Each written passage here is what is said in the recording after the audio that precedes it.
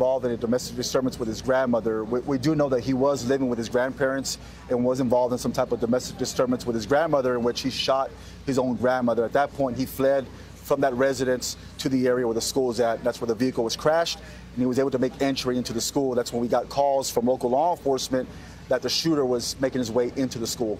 So he meets resistance from law enforcement at the gate, fights his way in. Once he's inside the school, what happens? Right, so we had local police officers here from the Uvalde Police Department, school police officers, as well as state troopers that were responding on scene first. They were the primary officers on scene. They heard the gunfire.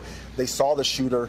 At that point, they were met with gunfire by the shooter. Several police officers were shot. Wow. At that point, the gunman, the shooter, was able to make entry into a classroom, barricaded himself, and at that point, it just started shooting children and teachers that were inside that classroom, having no regard for human life. Just a complete tragedy, and an evil person going into this school and killing children for no reason whatsoever.